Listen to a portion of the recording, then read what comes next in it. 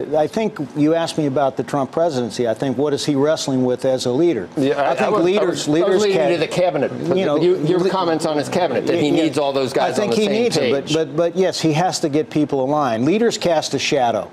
Whether you like it or not, people do what the leader does. And, I think people expect the President of the United States to take the higher road versus get down in the gutter. So calling people names, what seemed like to be off the cuff tweets, those kinds of things don't really raise his game. And I think what he's got to do is he's got to get people aligned so that we can really get things done. On the one hand, the economy's moving forward. On the other hand, we didn't get health care done. We still got to get tax reform done. We still got to get infrastructure done. And that's not going to happen if he doesn't align people. Do the skirmishes with Senators Corker and Flake impact his potential to get something like tax reform done or not? My question is why? Is this really needed? Do we have to have this? I mean, these guys should have been easy enough to manage. They shouldn't be the problem that they are today. But I think it definitely makes it harder. Leaders have to align people at all levels of the organization.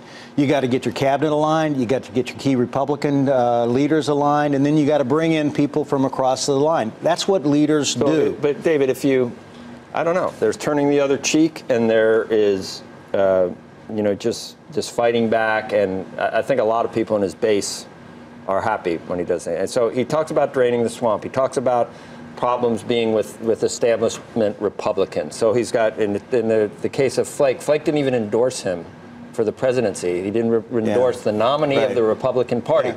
Both of those guys, if you're draining the swamp, they're out. Yeah. They're both done. He won. They're both leaving. They're not going to do anything now. So on their way out, they're carping and they're making a lot of noise. But I don't know. There's one way of turning the other cheek, and I don't know where you get with that necessarily all the time. And we've had 20 or 30 years where Republicans have tried. They elected George W. Bush, and look at the response to George W. Bush. This dignified, sort of a nice. Look at the way look what they've done to Reagan over the years. I think his authenticity, his ability to take off the gloves, that's what makes him. They've been going to a knife fight. The Democrats know exactly what they're doing, and they know how. Saul Alinsky, they know exactly how to play things. And you go to a knife fight with a toothpick. After a few years, you finally, you see anything to that? No, I see that. You're a CEO, so you're the ultimate canary in the PR coal mine. And I watched those guys a couple of months ago where they disbanded their council and they couldn't run fast enough away from it because they've got to worry about They have to worry about customers on both sides. Exactly. I think it's because you have to set a role model for your organization.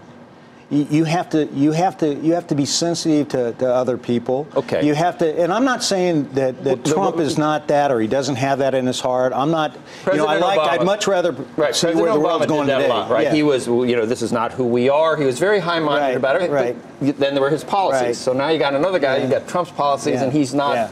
His job now is to get things done. Right. Okay. His job, very simple, is he's got to get health care done. He's got to get the tax reform done. If you don't get these things done, that's not results. Is what leadership is all about. I don't think you get things done if you don't get people aligned. I think you've got to take people with you to get that done, and I think that's the challenge that he has. It has nothing to do with, he could keep his tough style, he could take the gloves off when somebody fights him. But the biggest thing, I think it's hard to, teach an old dog new tricks. I think it's in his DNA. He likes to fight. Hey there, thanks for checking out CNBC on YouTube. Be sure to subscribe to stay up to date on all of the day's biggest stories. You can also click on any of the videos around me to watch the latest from CNBC. Thanks for watching.